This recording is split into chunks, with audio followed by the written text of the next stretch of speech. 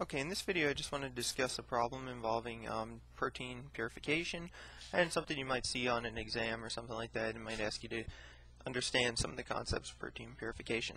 So the problem says a solution contains the following four dipeptides: arginine, aspartic acid valine, alanine phenylalanine, and glycine histidine.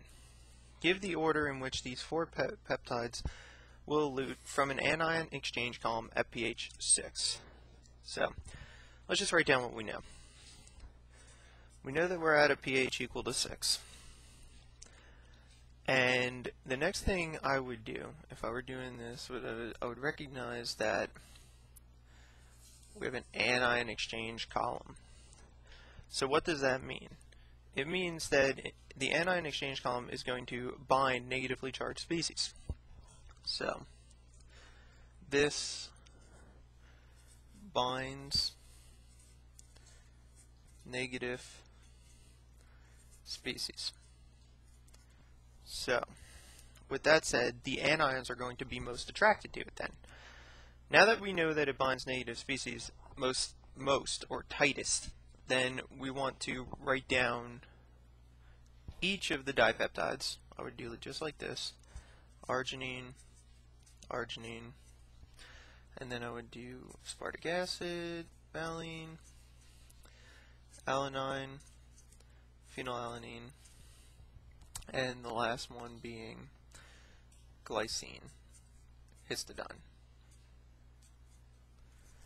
So once I have the four written down, I want to say, what is the charge at pH 6? So at pH 6, we know that the backbone is going to have the same charge. That is the backbone group. So we know that the NH3 is going to be plus, and we know that the CH here, which is the alpha carbon, and we know that this is going to have a negative charge. So if we have a +1 and a -1, that just equals 0.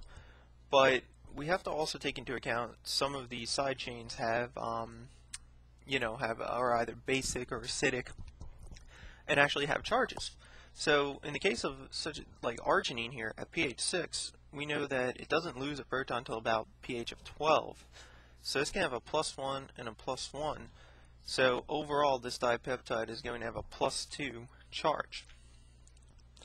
Now, aspartic acid and valine, aspartic acid has a -1 charge because it loses a proton at 3.9, and valine has no charge, so this overall charge is -1.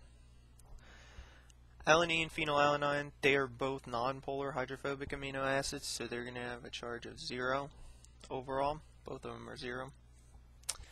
And glycine and histidine is kind of an interesting one here, because the glycine doesn't really make a difference such as 0, but histidine at pH of 6, if you recall, it actually loses a proton at pH 6. So that means that half of it's going to be protonated, half of it's going to be deprotonated. And what that translates into for our purposes is at a +1/2 charge for our purposes. So the next thing I would do is I would just say something like this. I would say first and last. And the first thing I would look at is I would go back to what I know to begin with. It binds negative species tightest. So I'd look to see if any of these have negative charge. And we only have one with a negative charge, and this is aspartic acid valine. So we already know automatically that that's the last one to elute. Because remember, it's an anion exchange column. It's binding negatively charged species tightest. Negatively charged species, only one that's negatively charged, it's going to be the tightest. The next thing to recognize is that if it's binding negatively charged species tightly, whatever that group is on the column, it's going to be positively charged. And we'll notice here that arginine is positively charged, and this arginine-arginine dipeptide has a +2 overall charge. And if we remember from physics or whatever, like charges repel. So this is actually going to move through the column really fast. And that's how you're going to wind up with your first group to elute. Now, if we're just going to go in order for the rest of these, we can see that glycine histidine +1/2, it has a positive charge. We just said positive charges repel.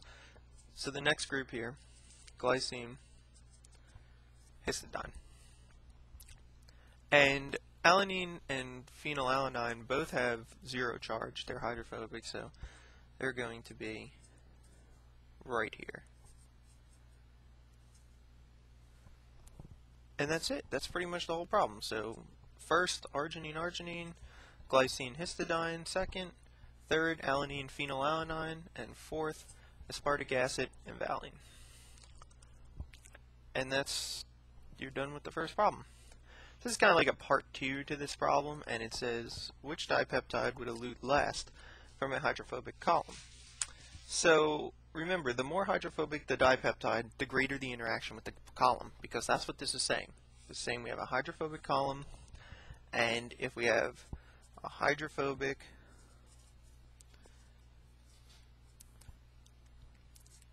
group, it's going to interact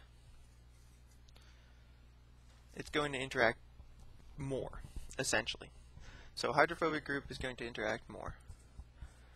And what that translates to is it's essentially just going to bind tighter and elute slower through the column. It's going to take more time to get through because it's going to be bound to the column. So if we just look to see back at those first couple of peptides that we have up here, which ones are hydrophobic? And we notice that we actually have 2 very hydrophobic amino acids right there. Alanine, if you recall, has a CH3 on its side chain, and phenylalanine has a CH2 and a benzene ring.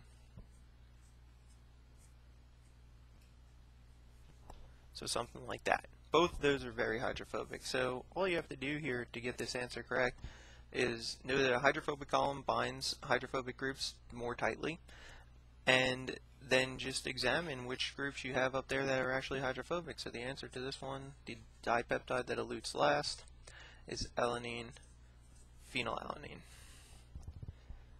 And that's pretty much all it takes. So hopefully this helps.